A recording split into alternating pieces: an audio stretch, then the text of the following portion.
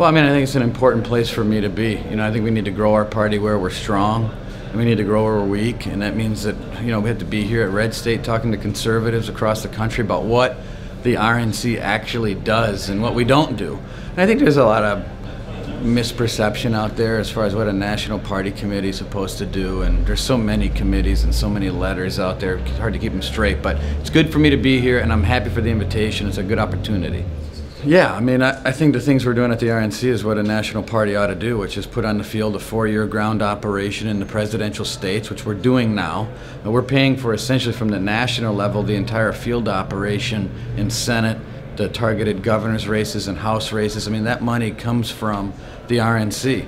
And this is something that we haven't been doing in a lot of years. I mean, when I tell people what the RNC does, 90% of our job, it may not be the most exciting thing in the world, but the mechanics are important. I've got to get this party focused and totally saturated in the mechanics of running a national party.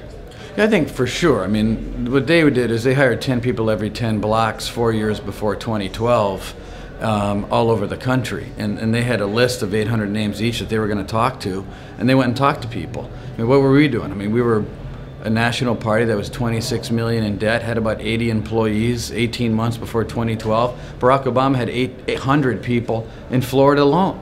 I mean, it really is stark as far as how far behind we became on the ground. And I think the difference now is we sort of flip that, and I think we're sort of surpassed the DNC.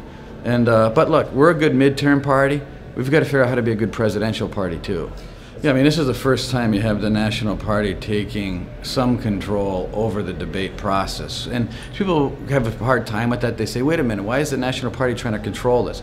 This is about control. It's about who do you want to control the nomination process. You can have the media control it, or you can have the party try to control it. We can't have a 23 debate circus with Chris Matthews deposing our candidates. It's really stupid, and it's about time we've took control of the process. So we'll have about 8 or 9 debates, and we'll help pick the moderators, not the other way around. I'm going to talk about what it is that the RNC has to do in order to be a good partner with everybody here at Red State. Everyone here at Red State should want to have a national party that has its act together in regard to the things that we have to do.